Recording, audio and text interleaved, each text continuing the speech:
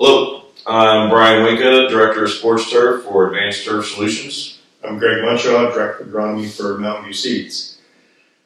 Today we are filming this in St. Louis, Missouri, which is right smack dab in the middle of the transition zone. And one thing we know about the transition zone is that we've got a really diverse climate here. It's really hot summers, really cold winters, and so growing any kind of grass well is extremely difficult. Too hot for cool season grasses in the summer, not good recovery because they're just not growing. And the reverse is true for warm season grasses in the wintertime. As you get into fall, they're not recovering from traffic, and as they go dormant, they're certainly not recovering at all, and they're getting pretty beat down during the wintertime. And so this is a trend that has been going on for decades and decades across the transition zone. If you're growing one kind of grass or the other kind of grass, cool season or warm season, you're struggling in one time of the year or multiple times of the year, depending on what you have.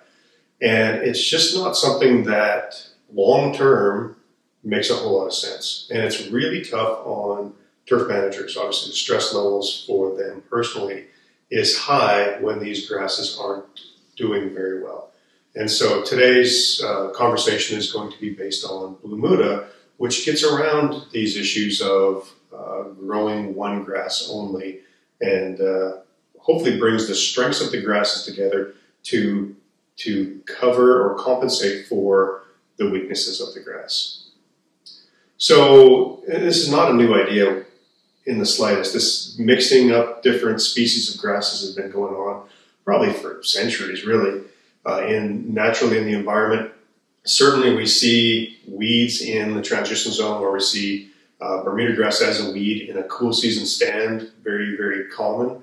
And then as turf managers, we have brought in ryegrass most commonly to cover up some of the maybe the not great points of Bermuda grass and to give us a good aesthetic. The ryegrass overseed has been kind of successful for a lot of years, been used on Bermuda grass stands from the southern United States up through the transition zone for a long time. But thinking about that, it doesn't make a ton of sense when we're planting every fall, buying seed and planting, and then every spring we are spraying chemicals to take that ryegrass out. Then with rye, it might come up great. It might be full and solid. You might be happy. But then in the spring, you turn right around and you drop a chemical on it, which, once again, there's one less chemical. But you drop a chemical on it, and like I said, you want that rye to be there through the play, but you're so late into the summer, by the time that play's over, that you're behind the 8-ball to try to get your Bermuda back in there. So it was this constant battle. Before I took over the actual maintenance of the fields, we would host 60 summer games at least in the summer. Well, so to backtrack a little bit, well, the first summer we did it, we killed the rye out like you're supposed to. Well, then the field looked not presentable because it was early in the summer. The Bermuda hasn't really hit its stride. So we're like, we've got to find a way to make this field look better. Well, then we kept the rye in till the 4th of July. So the field looked better, but then when we sprayed out the rye, then it really damaged our Bermuda, and we could get it back to full coverage before school started for our season in the fall, but then it was so thin, you would wear it out in spots, and then you're either having to resod or just go with it, basically.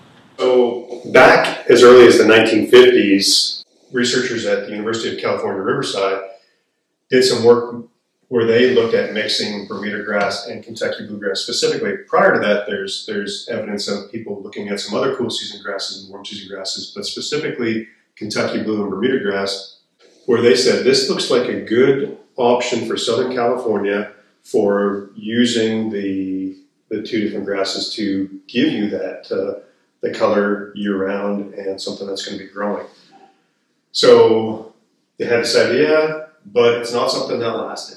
And then come around to the 1970s at the University of Maryland, same idea. And they put out some information where they were looking at using Bermuda grass and Kentucky bluegrass to get that same idea. Both areas I would consider the transition zone climate. And but again, from the late 1970s in Maryland, this is not an idea that took off. So fast forward 30 years or whatever, and there's a sod producer in Italy that is having some issues lifting Tifway Bermuda grass. It's not holding together for him. And so he thought, what can I do to hold this together? That's his only thought, was what can I do? He didn't want to net it or whatever. And so he threw a little bit of bluegrass in to try and hold this sod together. He was very successful. About that same time, Roger Crenshaw, who was with Ehrenberg at the time, now with Advanced Turf Solutions, saw this in Italy, came back and started kicking this around and ended up writing a paper on this idea of mixing Bermuda grass and Kentucky bluegrass because he thought it looked pretty good. While this is all going on, Brian Winka in St. Louis is dabbling with the same idea. So what were you seeing? So what I was seeing was I was kind of on the same Bermuda ryegrass, program, and then I had even transitioned to trying to leave a perennial ryegrass in there. Just the predictability of it, there's not a lot of success trying to grow those two. So I had, a sales rep came by, hey, there's this newer bluegrass out here, went through the improved genetics, the wear tolerance, all the pros that were with that. And, the discussion we were having was to add this bluegrass into my cool season baseball fields. But I decided, well, I'm going to put it on one of my soccer fields, on my Bermuda soccer fields. And I just want to see what it does. I was just curious. So that first fall, it came up, but it really didn't spread, didn't really do much. I didn't think much of it over the wintertime. And then the next spring, when it came out, and started growing again, it looked fantastic. So that kind of is where the wheels started spinning for me. How did it look going through to that first summer? So it performed really well.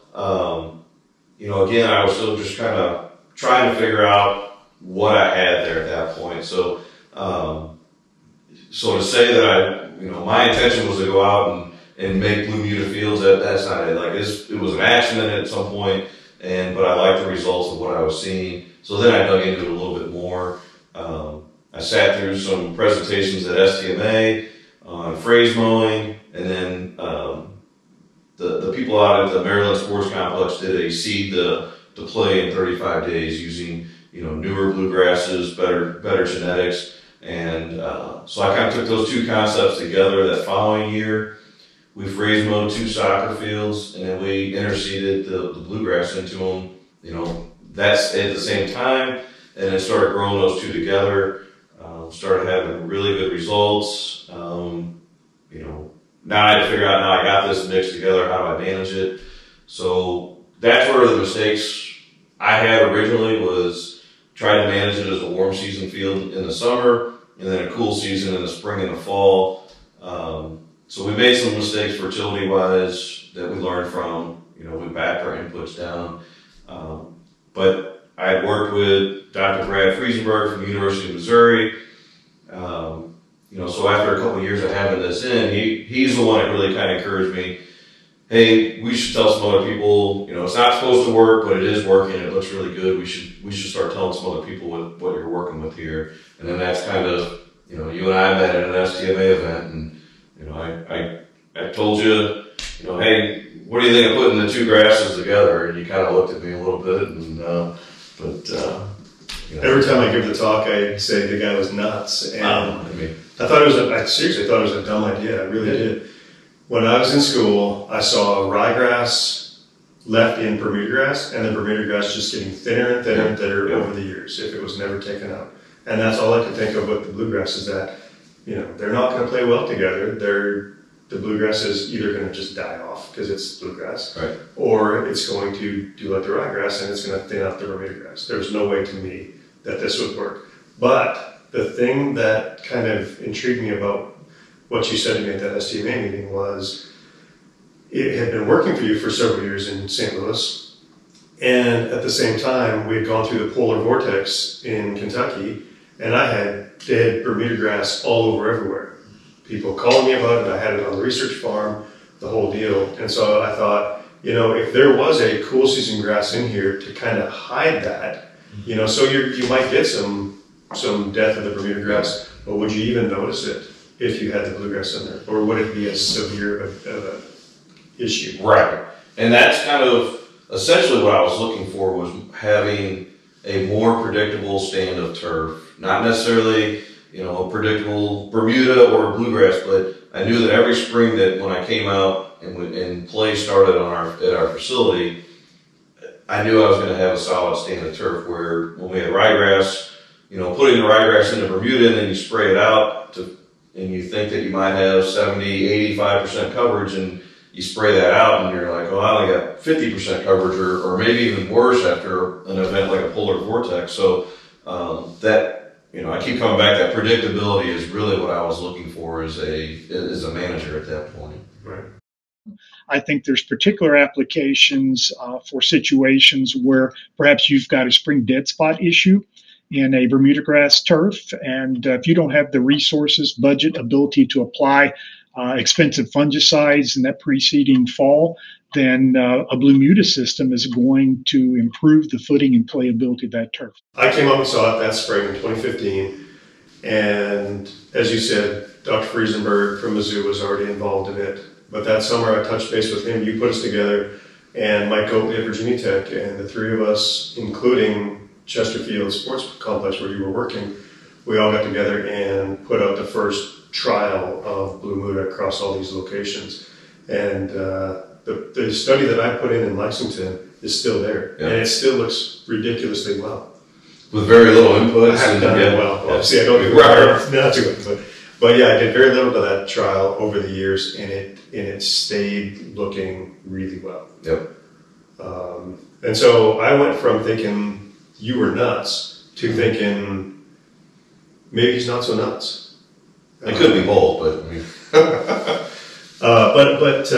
So it was interesting, and it got a lot of attention because, you know, we had this issue. In the transition zone, we've got grasses that just don't perform by themselves, and now here's grasses that maybe together are making the other one better, or the stand together better.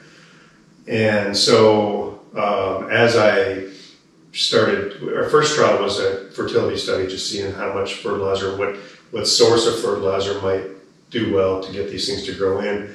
But I showed this trial at our field day the next summer, after having done nothing, period. I just put the original fertilizer on in the fall, did nothing up until July when the field day was, and they looked amazing. People coming by to see this thought, you know, this is old Riviera Bermuda grass that I planted into, and it was striping up, it was dark green, it looked great.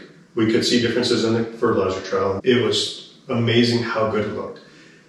But then this is the first time I'd ever grown Bluemuda, and I did nothing to it. I didn't water it ever, not a single time, and I didn't fertilize it again that year, period. And so come that next fall, what are you supposed to look like? Probably not so good. Not so good. So, it was thin, and I was like, well, this is, compared to overseeding, this looks horrible. You know, I feel like I need to go back out with a whole bunch more bluegrass and reseed this completely. But again, I did nothing to it. I did put some traffic on it that fall though, even though it was not a whole lot of grass there. But come the next spring, guess what? Bluegrass everywhere. Bluegrass everywhere. That's was kind of the interesting thing to me. When you were playing with this stuff originally, were you seeding every year? What were you doing? So we did the original where we put it in there, and so what we did was we went from seeding the entire playing surface on a soccer field or football field to maybe just, you know, up the middle, goal boxes. So we reduced the amount of seed that we were putting out every year, and feel like we had to, because we had the same thing. We looked at it, the spring it looked fantastic. Through the summer it almost looks like bluegrass vanishes, and then as the fall comes back you really start seeing how much bluegrass is still in there. So, you know, there's really no reason to overseed the entire playing surface when it's really just a really, really high traffic areas that need it. So that reduced our cost and our in our labor as far as how much we were having to overseed. So yeah, long story, no, we weren't overseeding everything the same way that we were in years past. I came in here with about 75 to 100 pounds that first round, and then this year I had to use about a half a bag to hit my little thin spots. You know, I come in with a little hand spreader and then hit all my little thin spots. And I did do a slight general overseed over the whole thing, but I hit my light spots heavier. Now with my soccer fields, I came in pretty thick and aggressive with it. I dropped 200 pounds right off the bat and called it good. And it was, now granted, it was the whole facility there, but yeah, it was, bam, I had it big, perfect. I had to do very little overseeding this year. When he came up and looked at it, I mean, I'm in year one, and it was like, holy cow, you know, you're not going to have to do much, you know, so now my overseeding's down to minimal. I know it's a little pricey upfront cost to buy that good seed, but once you get established, you know, to continue to overseed, I mean, your amounts has gone down. I'm thinking next year that I will do very little, if any, next year. You know, I'll be so thick and green, and then now I'm not buying any seed. So, but you've seen that same issue where there's maybe not as much bluegrass in the fall. What do you tell somebody, especially at the collegiate level? Yeah, so yeah, depending on what levels, because we have run into that. So in a situation like that, a higher level, or maybe you're on television, yeah, I would introduce more seed that fall. So lighter rates. The first fall. Yes. What about subsequent falls? So should it come back and look like a ryegrass overseed that next year? It should, yeah. So that first fall, if you're doing a fall planting, you'll put it in. The blue will come up, but it just kind of lays there. You know, goes through the wintertime, and then the springtime is when it. From my experience, from everything that I see, is the springtime. You know, I typically will get a phone call late February, early March. Soil temperatures are still low. Hey, I don't think this is working. 3-4 weeks later, soil temperatures start warming up. We get some good sunny days, and now there's bluegrass everywhere, and we don't have any issues. So that's been my experience. Is that it's a process. It's not that instant result that you get with a ryegrass overseed. It's a long-term goal, not a short-term success. I don't even remember. I planted like in August, and I already we had a nice warm fall with an ample amount of rain, and it came up like that, and boom! And as soon as I seen it up and going, I knew I was in business, you know. So, and then that spring, whenever spring come around, see, I already had results going into winter, and I was like, if it's doing this now, I can't wait till spring. Spring came, it was exactly what I was expecting, and boom, I had coverage. I mean, in soccer field, same thing. I told them, I said, there's going to be a transition period. We're going to have one season, because I have girls in the fall and boys in the spring, so we're going to have one season that it's not going to be the great. We're going to have to hold off. You know, hopefully some of the bluegrass will come up. You know, it did in softball, and luckily it did. We had some. It wasn't a total brown field going into, you know, the end of the girls' season. And then so I said the spring will be in business. Same thing. As soon as spring came along, boom, it was up. We were off to the races. And then the Bermuda climbed right in on its backside. Bermuda had no trouble, you know, combining up with it, and they blended well. And so that was my success. I think we're at 2.5 years since the first time we started. And this is where we're at now in about 2.5 year time frame. So, I mean, I would complain to my sales rep and be like, man, what are we doing here? But you just, you know, I'm not complaining to him now. So you've got to have some patience with it, and it's not an overnight thing. Because this isn't my industry. That's what I'm thinking. I mean, I'm wanting this thing like that. And it's been a process of, I keep saying process, but you have to you just have to stay with it and be patient and trust what you're doing is going to get you the final result. The establishment of Bluemuda, I think people sometimes don't understand that it does take a couple of years. It's not just something that is going to happen in 1 year. And that's exactly what I've seen too, is that The first fall, you're probably not going to fall all over yourself excited about how good it looks. And then depending on what I've seen with all the Bluemuda that I've grown over the years, if you've got an extremely hot September and you're not watering a whole lot, your bluegrass is going to be delayed coming back. Yes. But if your temperatures are fine, the bluegrass is going to start filling back in probably well before the Bermuda goes dormant.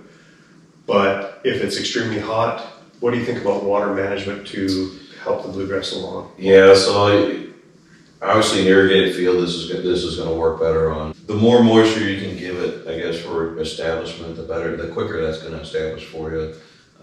I've seen it on, non-irrigated areas, and it just doesn't do nearly as well. Some of the newer bluegrasses that are out there, yes, they will germinate 7-10 days, but again, they just kind of lay there. They don't spread and fill really, really fast in this system. But they're there, they're getting established, they're laying that groundwork for the springtime. So it's a long-term goal, so you have to have a different mindset going into it. Set the expectations with, if you got coaches or administration that's used to you doing a ryegrass overseed and seeing that dark green every fall, set that expectation with them, let them know what you're doing, show them the long-term goals. So let's talk about the establishment process of it. What would you recommend for getting it going? Seeding rates, seeding timing, spring, fall, all those things. So I've done both spring and fall plantings. I would say I think fall is probably your best bet for success. Kind of that 2 to 3 pounds per thousand range is my typical recommendation. So some of the establishment is going to be based on what type of Bermuda you have. Some of my fields that I had, the original ones that went in, it was on quick stand, older variety, more open canopy, easier to get the bluegrass down into the soil and get established. Some of the other fields that we did that were latitude, and we did a couple that were Northbridge, newer varieties, tighter canopy, harder to get that seed down in there. Those are the ones that we actually did some spring plantings on, where we did the phrase mowing. We got down to essentially bare dirt and interseeded into it at that point. So the key is getting that seed down through that mat layer, that thatch layer, get it into the soil and get it growing from there. But that 2 to 3 pound slit seeding works great. I've seen dimple seeding work. I've had a couple guys go out with, again, older varieties, more of the quick stands, where they've just air fried and broadcast, and I was really surprised at how well that worked for a couple of people that I work with. So.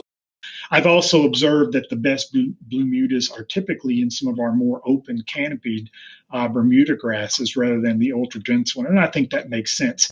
I've worked on tight canopies, newer varieties versus some of the old open ones like Quickstand. I've used that one, I've used Riviera. And on some of those open canopies, I didn't have to do anything. All I did was broadcast seed, brushed it into the canopy, and it came up great. Yep. Did the exact same thing on the newer dense canopies. Very, very little bluegrass. And so what you do pre-plant, depending on what kind of grass you have, matters for sure. Also, seed rate. I'm with you completely on the 2 to 3 pounds, which is basically bluegrass rate anyways for just establishing a new field. You don't need, we've gone as high as 5 pounds in studies, and you don't need it. Right. It doesn't benefit you in the long term. It doesn't establish any quicker. It doesn't, there's that diminishing return. So you're spending a lot of money for which you really don't need. Right, exactly. Yeah. So, but vertical mowing or phrase mowing, especially phrase mowing in the spring, I don't know that I would recommend a whole lot of phrase mowing in the fall, hurting the Bermuda grass.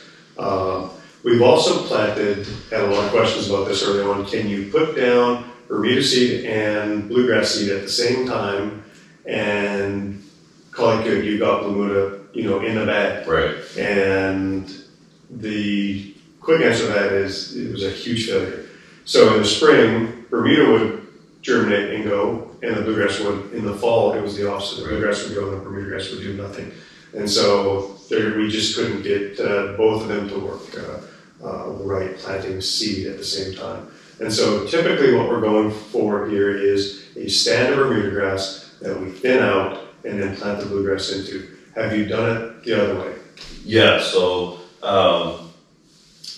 I think the better option is to start with a Bermuda base and then add the bluegrass. But I've used 100% bluegrass base, interseeded, was Riviera at the time, into that and had success doing it that way.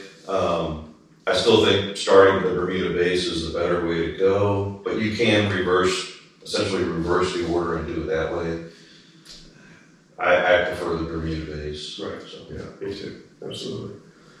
So depending on where people are in the transition zone, that will dictate timing of planting, just like with a cool season field anyways. But you may be best to plant late August, or if you're southern transition zone, you might be better off waiting until mid to late September. Yeah. It just totally depends on where people are. If you've got that, what you need is the warm ground, but not extremely hot, where the Bermuda grass is going to be dominating.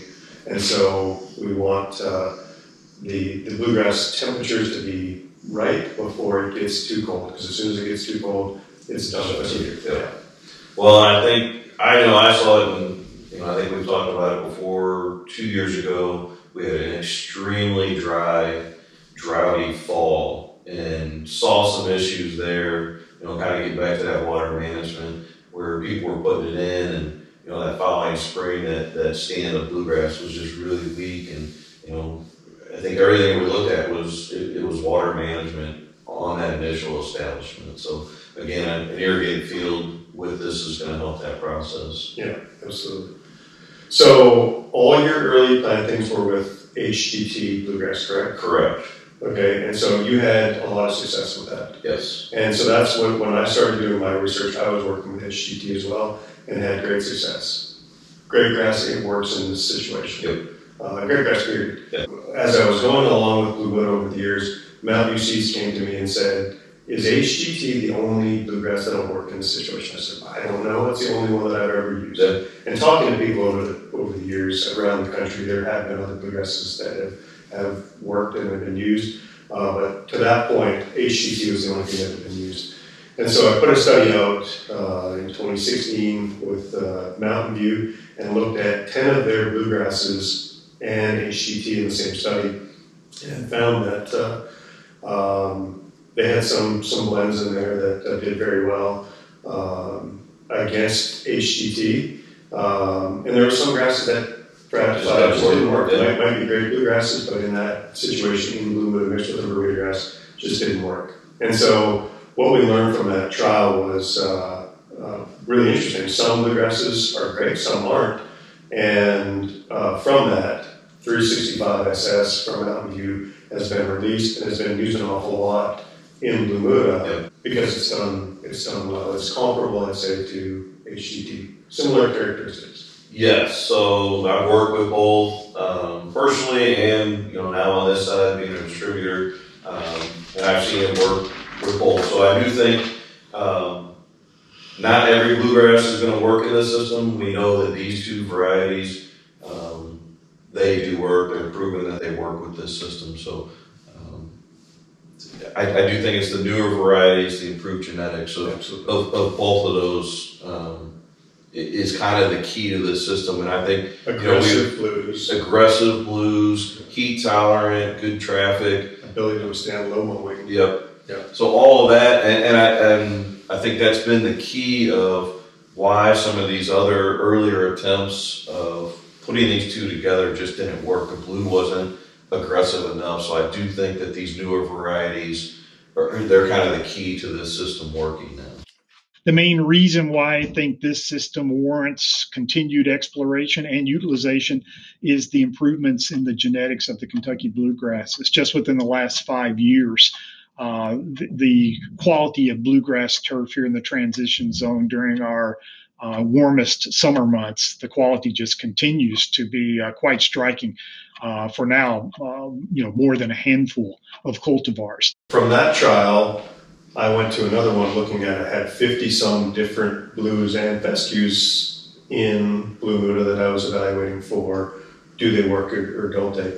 And from that, I can tell you about maybe 65% of new blues will work in this. Okay. So yeah, so not all of them are great options for it, which is interesting. It makes it tough to recommend seed because it's just not a blanket. Okay, yeah, use bluegrass. Well, there has to be specific ones. There's some great ones out there that not ones that we've mentioned, but there's some experimentals that may or may not get released that did extremely well in that study that I did. Right. But yeah, not released yet. So it all comes down to, does a grass produce enough seed to make it to market? Yep. We used HGT, and again, the same thing. The recommendation and the testimonials, they fit with what we were trying to achieve, which is the best facility we can have. Well, I've been using HGT for quite a few years, pretty much since it came out. I think the reasons why I use it is it's quick establishment. And as I said before, the 365 SS, I had heard that some good things about it. So I chose the 365 SS because I had heard good things about the color. Color is outstanding. I wanted to see how aggressive it was versus the HGT. Though it's not quite as aggressive, it does have much better color.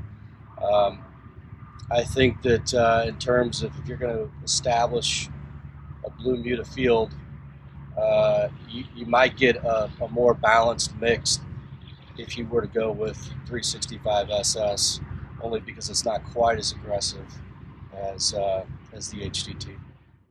We had a lot quicker germination with the 365 than the HGT. The HGT is a little bit more of a process, or for us, to me, they repaired themselves the same. The color, the 365 is darker than the HGT, but I mean, we're not on TV, so it doesn't, that's not that big of a deal for us. The durability is, I think, equal pretty much of either variety. The playability, the durability of both blends is, I think, really high. At that point, it just comes down to either your budget or what color preference you like, I think. All of my trials that I did, except one, I did at 3/4. And that's what I was mowing at, on my fields year round, was at 3/4 of an inch. The crazy thing is I hear people mowing as low as 400, Yep. half an inch, 5/8, and having success. It frightens me when somebody's mowing down to half an inch in southern transition zone in very hot areas. What's going to happen to that bluegrass? My fear is that it's going to stress it out too much. Yeah, that's always my fear too, but I see some of the newer blues that are out there at professional stadiums. Again, it's not apples to apples, but they're mowing it that year round, and that's a straight bluegrass field. So I would think within this system it should work. Again, I was at 3/4 of an inch. I was in a park and rec facility. I thought the fields played perfect at that height, so I didn't feel like I needed to go down to that half inch. But I think if somebody has to, I think these newer bluegrasses have that ability to do that and survive. Right.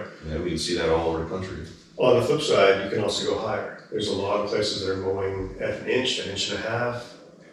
That inch and a half, that makes a nice plane surface. So you don't necessarily have to have a real mower mow down tight to make this work. No. All right, so if we're thinking about a high school or a Parks and Rec type situation where budget is a concern, they can't spend a whole lot of money. They may have not been using ryegrass in the past because of the expense of it. Would you think Bluemuda is an option for these kind of people that don't have great budgets to manage the grass with? I think it is. So what I saw, and we were, that traditional ryegrass customer, and when we transitioned, you're putting bluegrass, there's that initial upfront cost, and then your yearly cost is going to be significantly lower because you're putting less seed out. But you're going to have a more predictable field, especially in that early springtime. So you're going to have less repairs, whether it's sod or sprigs. Our fertility we lowered our inputs. We're using more slow release fertilizer, so less inputs going out. Fungicides, we were really, I think my last 2 seasons managing, we didn't spray a fungicide all year long, so it's really as a as needed basis on that.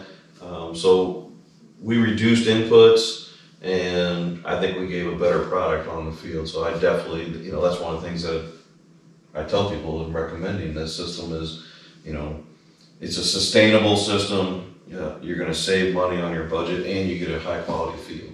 So to me, that makes sense, especially at a park and rec or high school level. Right. Yeah. So I agree completely that if you can get by the first cost of the bluegrass seed, you're going to have a better stand that's probably going to use less inputs going forwards than if it's, especially bluegrass by itself, Yes. but even Bermuda grass by itself. Yep. And then if you have issues like spring dead spot in the spring or winter kill in the spring, those aren't as big of a deal. Correct. You've got a grass to be able to fall back on and play on. You mentioned fungicides.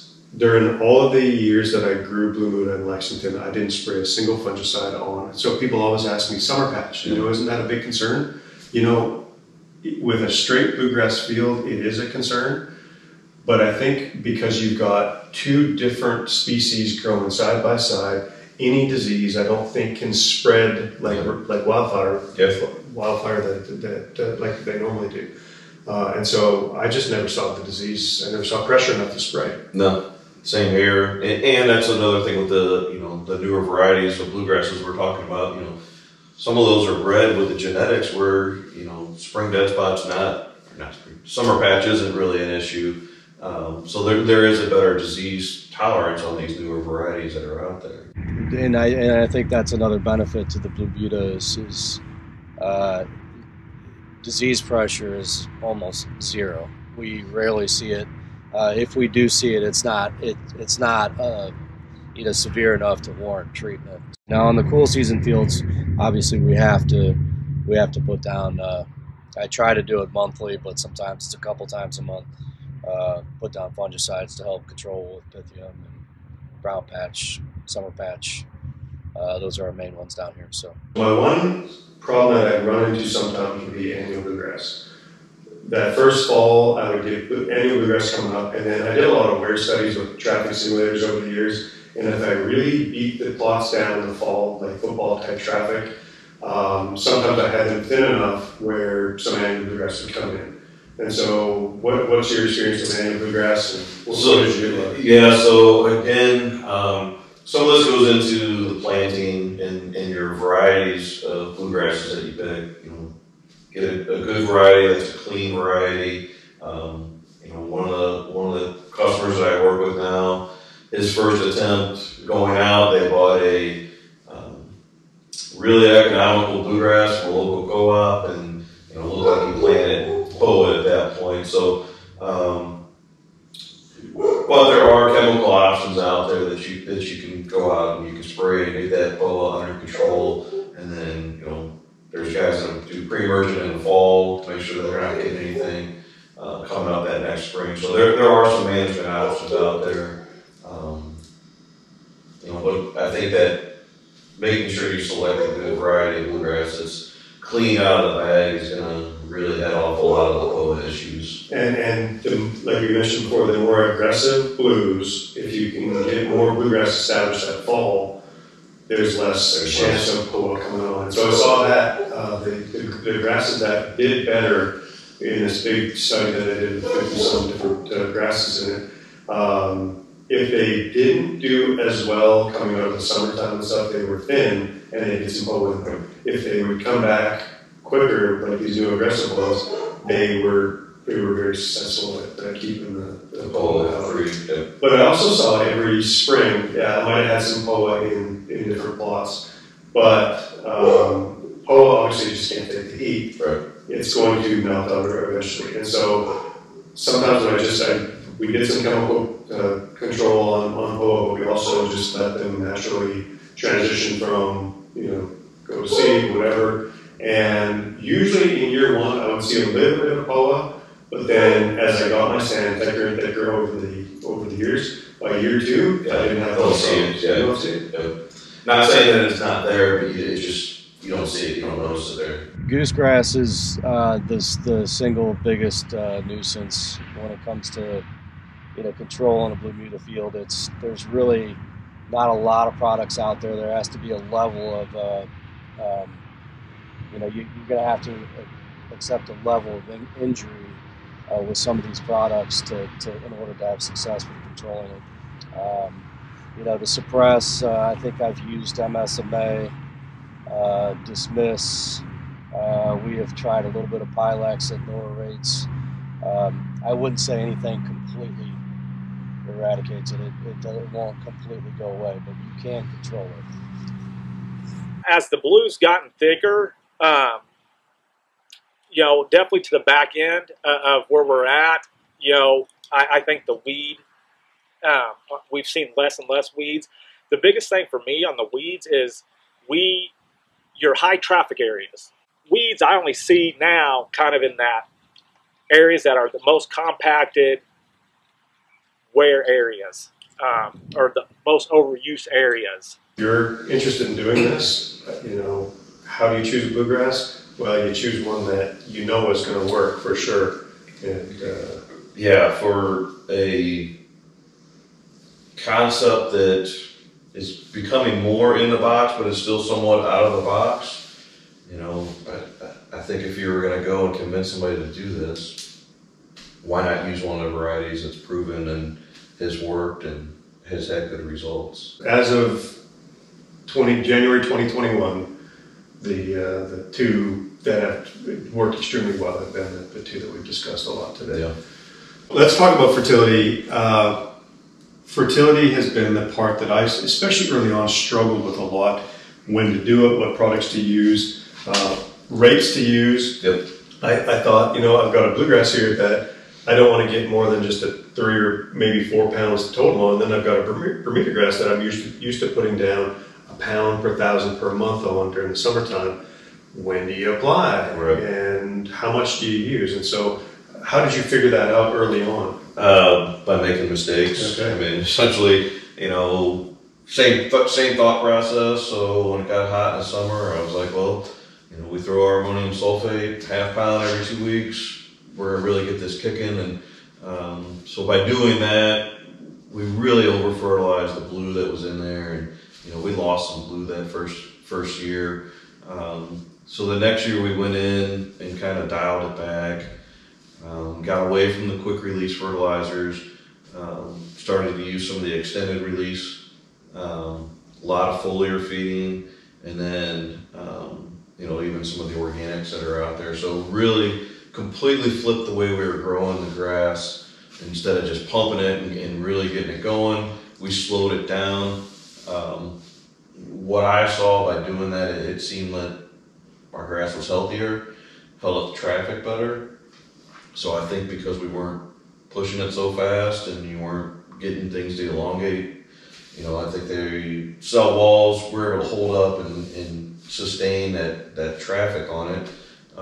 So it felt like we built a better field at that point. So I wasn't necessarily concerned about, well, I need to feed the bluegrass this month and the next month I'm going to feed, the Bermuda grass. And I was just feeding the entire field is kind of how I looked at it. So, as far as pounds per year, that's where I do closer to that 3 to 4, more of that bluegrass range as far as when you're fertilizing. And, again, was fortunate, had a sprayer. So if you've got the ability to spray and kind of spoon feed it through the summer months, that's where I've seen the most success. So I'm not a liquid fertilizer kind of guy, and so I didn't do a whole lot of that spoon feeding that way, but I am certainly a controlled release fertilizer proponent and saw a lot of success with putting down a encapsulated product that would put out fertilizer over a long period of time. Yep. And saw a lot of success with that.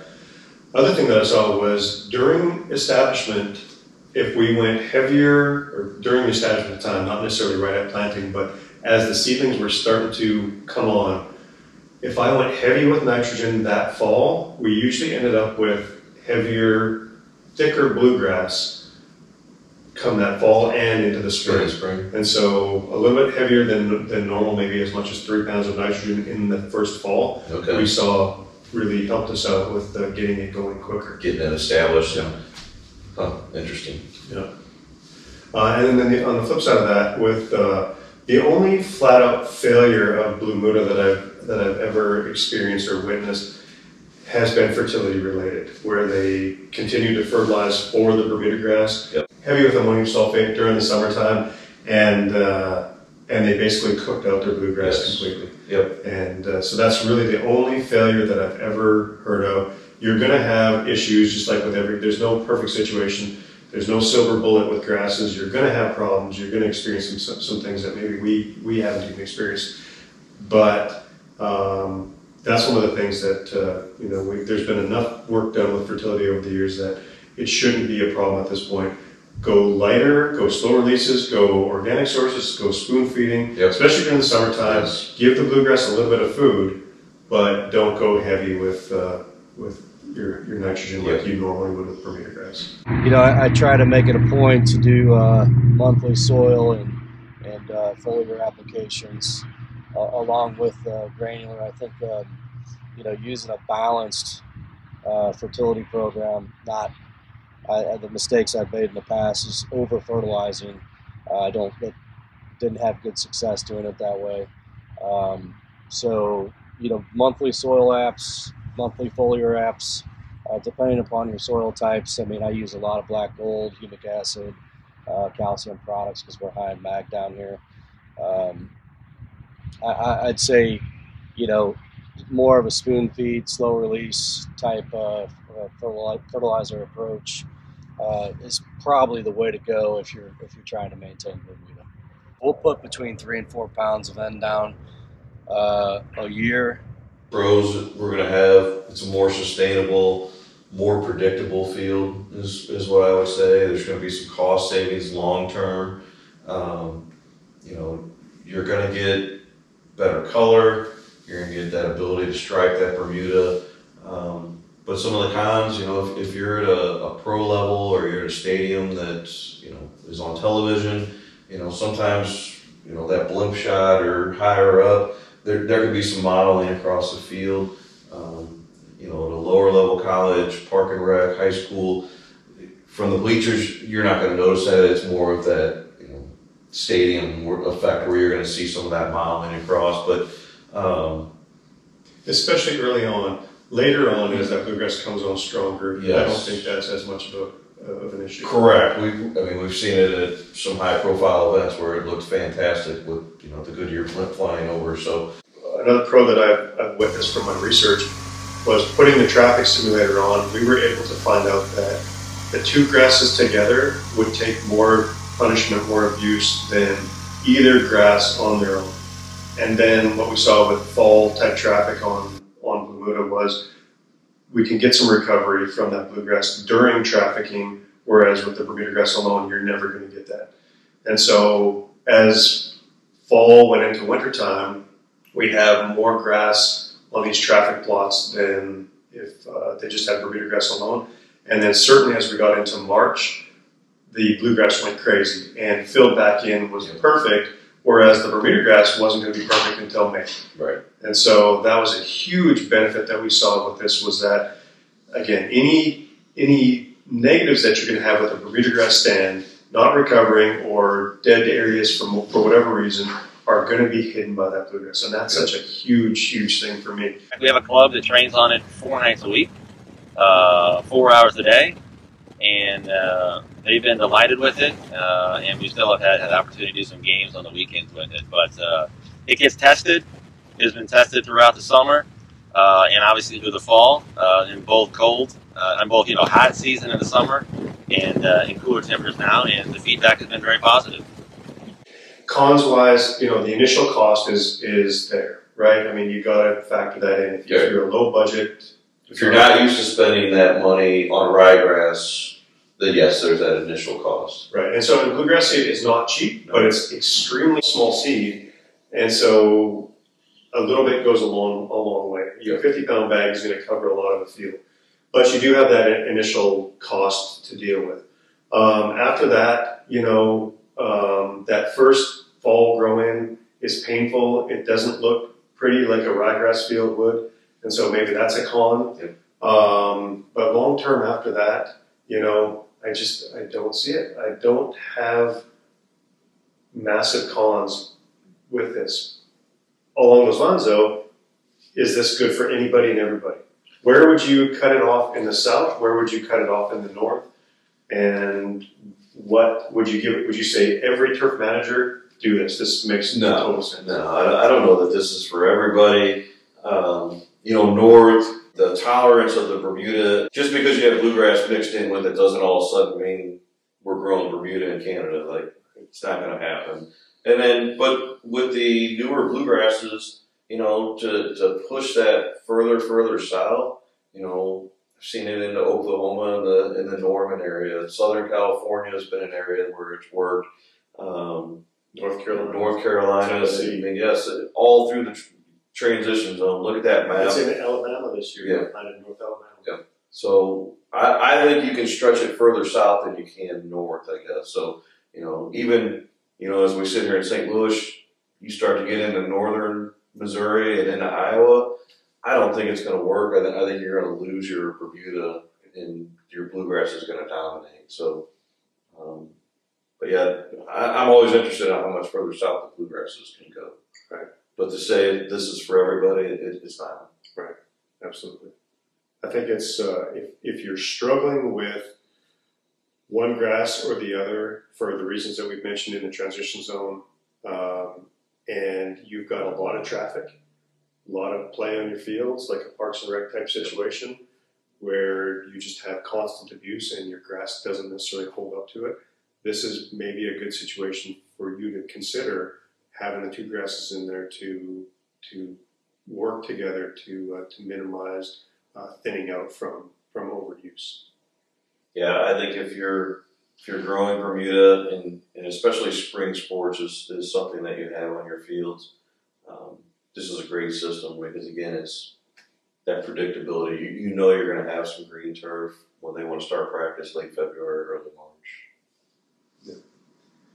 There's so many different microenvironments at any one particular site that this combination may be very advantageous on one site, and it might be perplexing to manage on another site. So one thing I feel really good about recommending to sports turf managers in the northern transition zone, take a look at it. I know Dr. Munshaw has done a lot of work with this concept in Kentucky, and I know that Mr. Winka is also very familiar with the management of these grasses together in, of all places, St. Louis, which is no easy place in which to manage turf, sports fields that are heavily trafficked.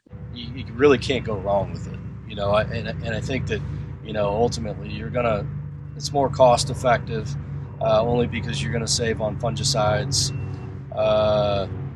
Fertility is very balanced. You don't have to throw anything extra at it. Versus if you have just a straight Bermuda field, you tend to want to nitrogen. You really get it cranking. You don't have to do that with the Bluemuda. So I go in head first. That's kind of what we did down here, and I really don't have a single complaint about it. I am confident as a facility manager to know that when we face some of our harshest weather in late June and July, that we can rest assured that we're going to have a top-rate pitch if we, do the best practices of management. And that's probably the most comforting thing for us is that when we can sometimes have, U.S. youth soccer regional event here playing on our turf fields, but at the same standpoint, our grass field is going to be in its best form at that period of time. Whereas on the other side, the bluegrass is going to allow us to get started earlier in the year, and it's also going to allow us to have a nice grass as the Bermuda starts to go dormant at the end of the year. Soccer, the players they can tell a big difference of just, to them, it's just the look. they don't know. I mean, they don't know anything else. But if they're commenting on the look, then you know they're getting good ball roll and the playability is where it needs to be. The play is great. The players, coaches say that it's great because it's such a thin-bladed grass. You don't, with like a Kentucky 31 fescue, you get the clumps. Well, with balls rolling, and then you're going to hit a clump, you're going to get, deflection and the whole 9 yards. With this, it's so evenly and it's so thin-bladed that it just creates a carpet, which allows the ball roll. It's great. So the players and coaches love it. Now, some examples, I had a baseball coach catch me the other day, and he said, dude, I was over at your softball field. That thing looks like Wrigley Stadium. I mean, that thing is awesome. What did you do? How did you do that? He said a year or 2 years ago, that thing, everybody was complaining about it, and you had bare spots. And so I explained the situation. Of course, he's also a junior high football coach, and he said, let's do that to my practice field then. So we're in the process of rebuilding that. So I get comments like that all the time now. Like I said, my complaints went to compliments, and that's another one of my goals. Well, I would say, yeah, I would definitely recommend it. You eliminate the transition process. If you have a Bermuda field, the transition of ryegrass and then spraying out and promoting the Bermuda. From that aspect, I think it's nice. It's more cost effective. From experience of being around, Brian, you mentioned this, playing as a player and being around different parts of the country on fields, bluegrass fields. The idea was from a layman's person was bluegrass fields look good at certain times and Bermuda fields look good in certain parts of the country. The fact that we can put those two together and have a consistent, resilient field in St. Louis in the kind of weather conditions we have throughout the whole year, that is not necessarily always achievable without great expense and great amounts of staffing to stick with one or the other. So we feel that this, even from an economic standpoint, this is actually a very affordable long-term solution to have a great grass field.